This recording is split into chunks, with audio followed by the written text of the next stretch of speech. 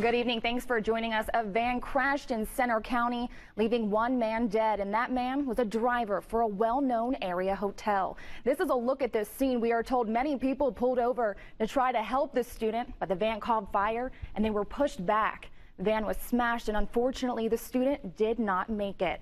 6 News reporter Lauren Hensley is live in Center County. She has the latest. Lauren? Carrie, you can see right behind me a portion of the lane is still closed. The cleanup here continues. Now, I am being told by a university spokesperson that the driver was hired by the Penn Stater hotel and he was a student driver. Now, what officials say is that the driver hit a sign and then crashed into a pole, and then finally his van caught fire. This was the scene along East Park Avenue just before 2 near the Innovation Park on-ramp in State College. I've been doing this a long time.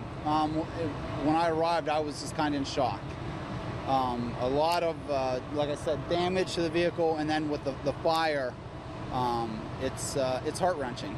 Officials say one young man was inside. He was a student driver for the Penn Stater hotel when he veered off the road, hitting a sign and crashing into a pole. More than a dozen bystanders got out of their vehicles to try and free the man, but their efforts became even more challenging when the fuel in the car caught fire. When I arrived on scene, I had one vehicle with heavy smoke showing, and civilians trying to extinguish the fire and get the victim out. When fire crews arrived on scene, they were able to put the fire out, and after about 20 minutes, they were able to free the driver from the smashed van. The impact of the vehicle.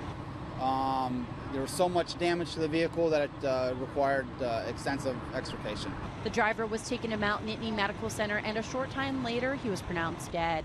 Lisa Powers, a spokesperson for the university, said, "We are profoundly saddened by this tragic accident. It is always painful to hear of the loss of any student, and our hearts go out to his family and friends."